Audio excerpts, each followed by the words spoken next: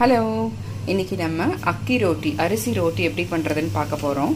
அதுக்கு ஒரு கப் மாவு, 2 ஸ்பூன் அளவுக்கு தேங்காய் திருவினது, ஒரு 3 ஸ்பூன் பொடியாக கட் பண்ண பெரிய வெங்காயம், 2 பச்சை மிளகா, ஒரு 2 ஸ்பூன் அளவுக்கு கேரட், நிறைய கொத்தமல்லி எடுத்துக்கோங்க. அப்புறம் ஒரு 2 ஸ்பூன் அளவுக்கு எண்ணெய், கொஞ்சம் சீரகம். இதுதான் இதுக்கு தேவையான பொருட்கள். இப்போது அக்கி ரோட்டி பண்ணுறதுக்கு, அரிசி ரோட்டி பண்ணுறதுக்கு ஒரு கப் மாவு போட்டிருக்கேன்.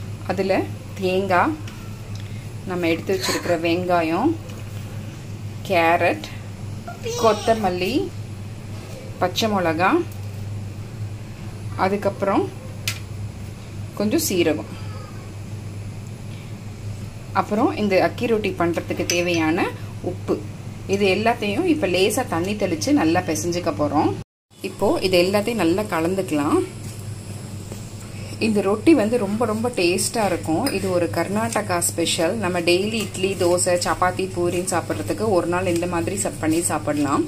இதில் கேரட்டோட சேர்த்து நீங்கள் பொடி பொடியாக கட் பண்ண கொத்தமல்லி, இது கேப்சிகம், அதெல்லாம் கூட சேர்த்துக்கலாம். ரொம்ப டேஸ்டியாக இருக்கும். இப்போ இதை கெட்டியாக ஒரு சப்பாத்தி மாவு மாதிரி பிசையணும். இப்போது இதில் கொஞ்சம் கொஞ்சமாக தண்ணி ஊற்றி ஒரு கெட்டியான மாவாக பிசையணும்.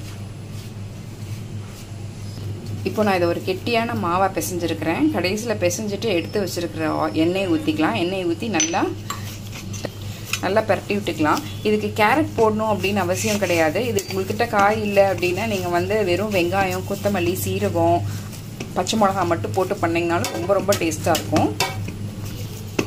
இந்த மாவு இடியாப்பம் மாதிரி ரொம்ப கெட்டியாக இல்லாமல் இந்த மாதிரி லேசாக தளர்வாக இருக்கணும். அப்போ தான் நம்ம கையில் ரொட்டி தட்டுறப்போ ஈஸியாக இருக்கும். நமக்கு இப்போ இடியாப்பம் மாதிரி கெட்டியாக பிசைஞ்சிட்டிங்கன்னா அங்கங்கே விரிசல் விட்டுரும். ஸோ கொஞ்சம் இலக்கமாக பிசைஞ்சுக்கோங்க. இப்போது இந்த மாவுலேருந்து நல்லா ஒரு பெரிய உருண்டையாக எடுத்துக்கலாம். இப்படி இங்கே நான் தோசைக்கல் காய வச்சுருக்கிறேன். அதை நல்லா எண்ணெய் தடவி காய வச்சுக்கோங்க. காய வச்சுட்டு இப்படி தட்டணும். உங்களுக்கு கையில் எண்ணெயோ தண்ணியோ எது உங்களுக்கு வசதியாக இருக்கோ அதை போட்டுட்டு தட்டுங்க. இப்படி ஃப்ளாட்டாக தட்டணும், தின்னாக தட்டணும். ஏன்னா இது வேகிறதுக்கு டைம் எடுக்கும். இப்போ நான் இன்றைக்கி தண்ணி வச்சுருக்கிறேன் கையில். உங்களுக்கு எது வசதியோ அது வச்சுக்கோங்க. நல்லா இப்படி மெல்லிசாக தட்டுங்க.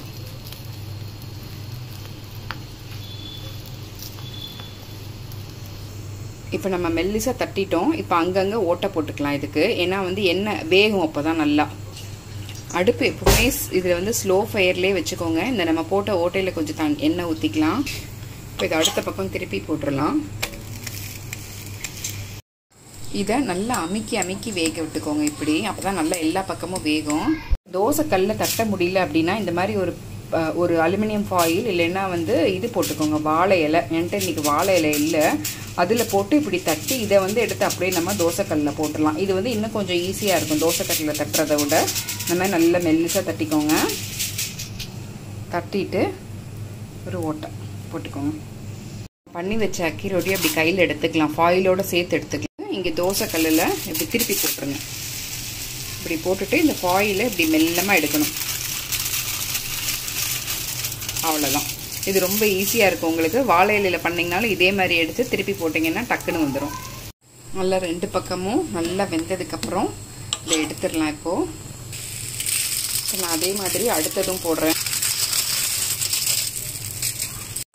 இப்போ பாருங்கள், நம்மளுடைய அக்கி ரொட்டி எவ்வளோ சூப்பராக ரெடி ஆகிடுச்சு அப்படின்னு. இதை நீங்கள் தேங்காய் சட்னியோடையோ இல்லை தக்காளி சட்னியோடையோ சாப்பிடலாம். இது அப்படியே சாப்பிட்டிங்கன்னா இன்னும் ரொம்ப டேஸ்ட்டாக இருக்கும். இதை கண்டிப்பாக ட்ரை பண்ணி பாருங்கள். ட்ரை பண்ணி பார்த்துட்டு எப்படி இருக்குங்கிறத சொல்லுங்கள். மறக்காமல் தமிழ் குக்கிங் சேனலை சப்ஸ்கிரைப் பண்ணுங்கள், ஷேர் பண்ணுங்கள், லைக் பண்ணுங்கள்.